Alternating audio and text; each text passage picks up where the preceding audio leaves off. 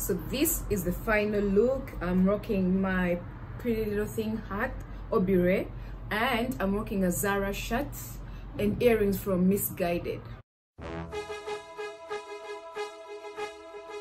Okay, so guys, I'm going to go ahead and first prep my skin with this Olehenix moisturizer with vitamin C brightening cream. I use this just because previously I was in the sun and I just need my skin to feel pampered. And then I'm going to go in again with my Lancome day cream, which has SPF because I'm going to be outside. And yeah, this moisturizer I use all the time. And now that I've prepped my face, I'm going to go in with the primer, which is the Smashbox Photo Finish Smooth and Blur. I use this in areas where I have imperfections, like some bumps, an upcoming, pimple and everything. After this, I'm going to go in with my Hourglass Veil Primer. This primer has changed my whole makeup routine. I love it, I love it, I love it. Although after application, it does leave like a film, like a coat, like a white coat, but I think this is perfect for the makeup.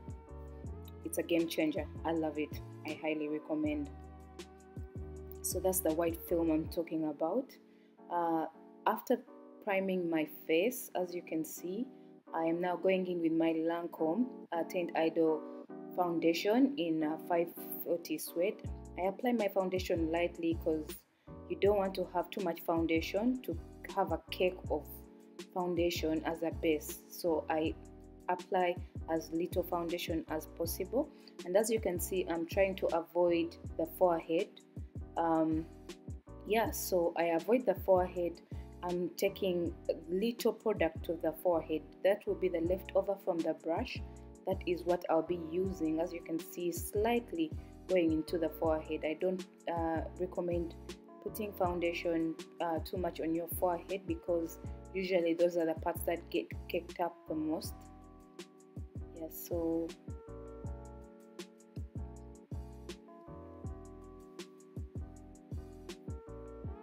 next I'm going to go in with my Born This Way concealer. This concealer also changed my makeup game. This is in the shade Chestnut. This concealer is everything. It's easily blendable. It's full coverage, and ever since I changed to this concealer, my makeup routine is actually lit. It's bomb. I love it, I love it, I love it. And most people don't conceal every part that I'm concealing right now, but like I say, to each their own. And as you can see, sometimes you have to let it dry first so that you get a better coverage. Going in slowly, blending out with a wet blender. Beauty blender. This is from the Beauty Originals, and I'm just slowing down to show you how much. As you can see, that's a smooth blend right there. I find that with the original Beauty blender, you get a better blending, better blending technique than with other blenders because they were the original Beauty blender gurus. So yeah, highly recommend that you go with the originals. And yes, I can see the imperfections there, and I'll blend them out easily. Remember, makeup is an art. So I continue blending. Blending is a whole process. That's what takes makeup to the next level.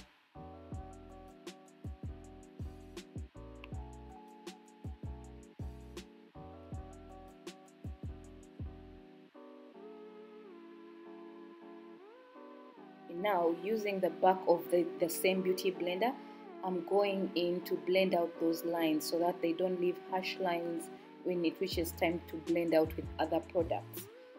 Do this with the back of the Beauty blender, not the same the one that doesn't have any product. That's the part that you should be using. So yeah.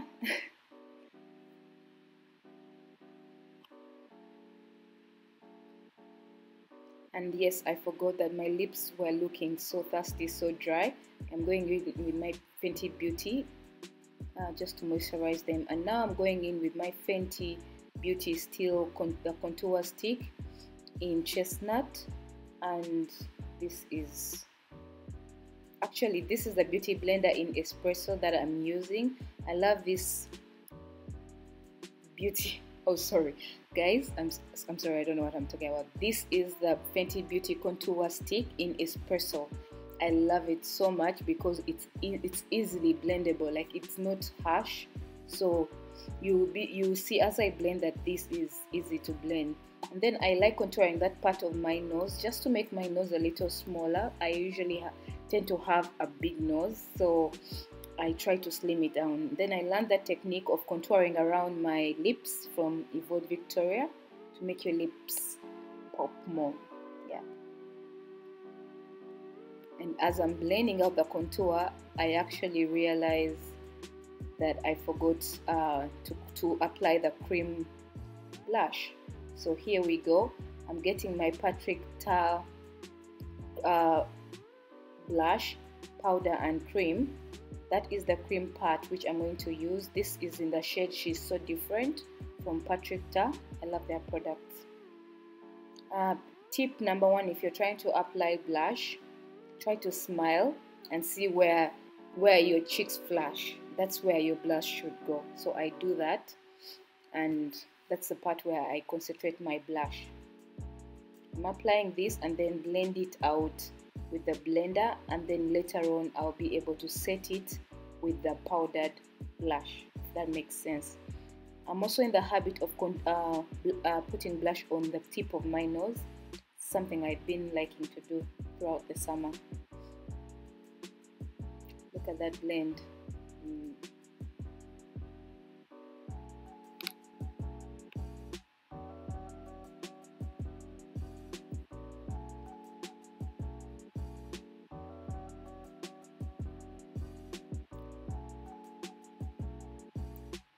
Guys, the Fenty Beauty contour stick easily blends into my skin, which I like. So if you choose to go with a shade darker than what I have here, you need to make sure that you're able to blend it out safely.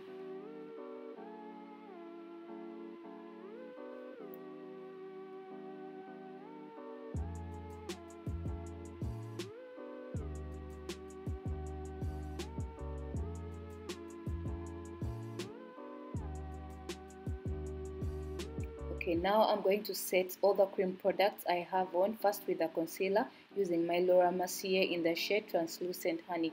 This is their new powder, which I like so much. It has also changed the game of my makeup game, like to the next level. So it's using a light brush, and I'm tapping any excess off so that I don't, cake up. So I use very lightly the translucent powder and set around the areas where I've applied the concealer, concentrating that shade just around the concealed areas.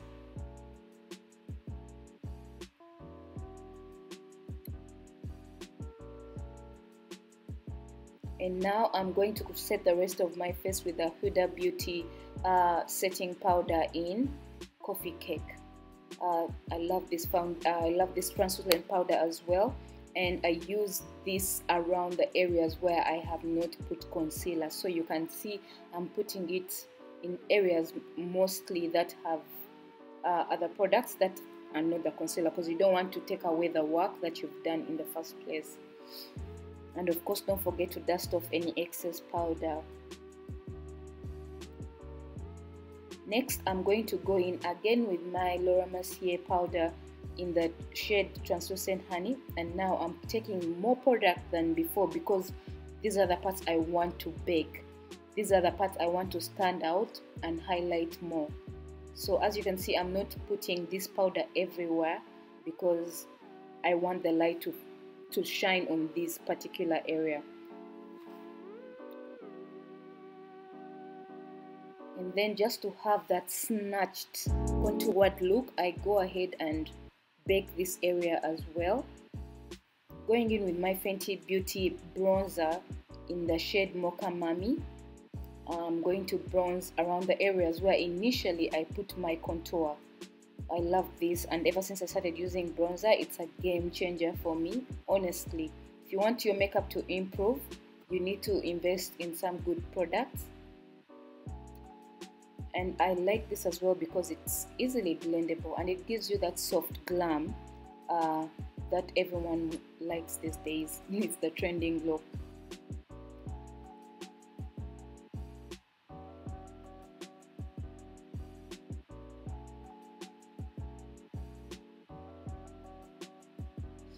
Again, with same with the bronzer with Fenty Beauty, I'm just going in and contouring my nose, let me say, but more like bronzing it. And I try to extend this brush into the crease of my eye, if that makes sense, because I'm going in for a soft glam, and that is the look that I want. I want something very subtle, and the bronzer is what gives me that without going into the eyeshadows that are a bit harsh. So going in with my James Charles palette, I'm going to be using these colors that are also closer to the bronzer that I've been using, the reds and the pinks. So going in with this orange shade, sorry guys, I lost the names of the palette. Okay.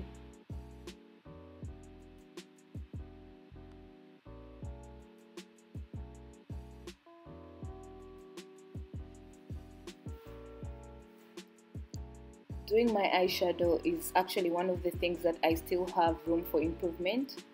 Going in with my Sephora liner, I'm just making a small winged eye on one side of the eye, and then I also go ahead and do that on the other side. You have to be very careful here.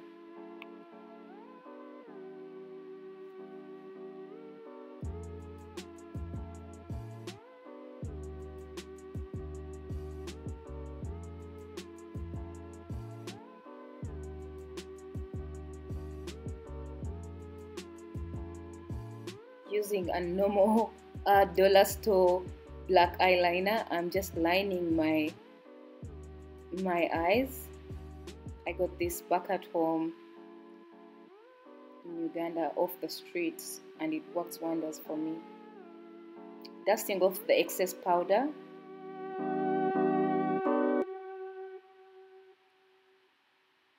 And then going back on with the beauty blender in parts where you see that, okay, maybe I did blend this so well, you can still do that with the beauty blender. Going in with the Real Techniques brush, I'm going now to set the cream blush that I put on earlier with the same blush from Patrick Ta. She's so different.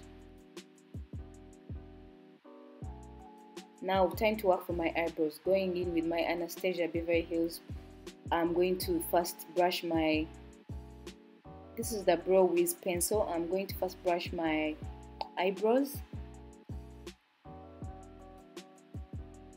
and then here I am just lining them to make sure that when I start to define them, I know where to stop and where to start.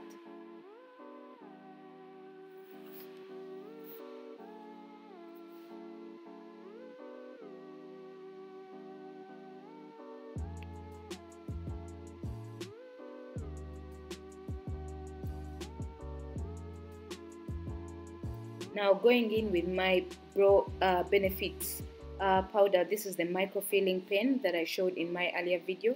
Look at those strands. They give you real hair-like strokes, and that's why I like this pencil. So you can see that I'm just going in and making hair-like brush strokes.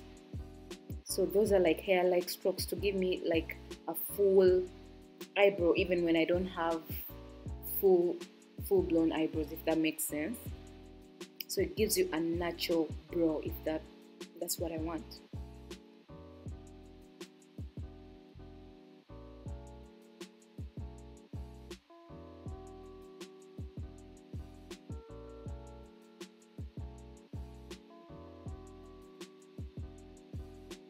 And now going in with my NYX mascara for the eyebrows. I'm just, it's like a gel, so I'm just making sure that my eyebrows stay the same throughout the day and they don't move. So this is perfect for me, and I like that they're not so dark and they're not so light, if that makes sense for you guys. This is what I like. If you need any correction, you can just go ahead and conceal a little, because no one uses concealers anymore for making eyebrows, because the trend is the natural brow. And now, using my Morphe continuous setting mist, I'm going to set my face.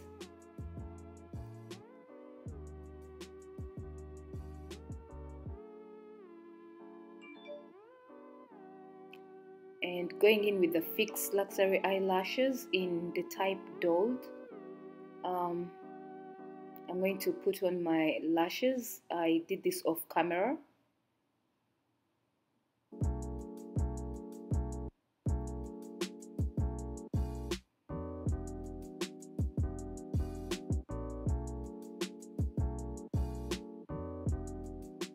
And then curling them just a little more, because I've been using these. I think I've worn them for a long time, and now the curl is starting to get out, so I use the curler to actually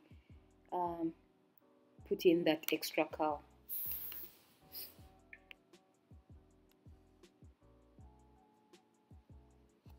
And now using the same shade that I used on my eyes, I'm just going and lining my lower eyelid with that same shade.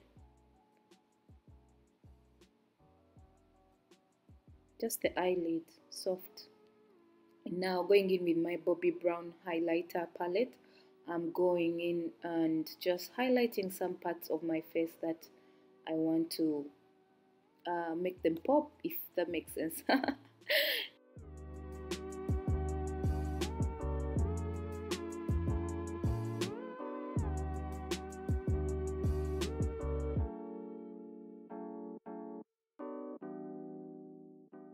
Using the same Bobbi Brown palette, I'm highlighting just my cheekbones.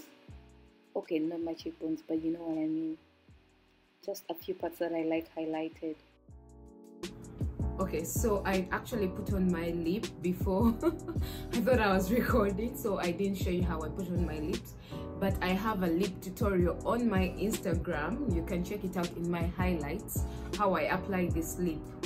Very unique technique that I learned from Victoria Yvonne. So yeah, I'm rocking it all through this year. So thank you guys, thank you for watching, and now let me just go and do my hair and then come back with a full glam look on. Bye.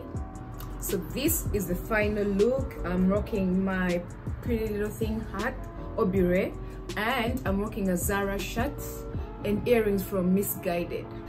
Okay, so guys, thank you for watching. In case you liked anything, let me know. In case you have any comments, please let me know, and I'll be very happy if you subscribe to my channel and let me know exactly what content you like. I like such feedback from you guys.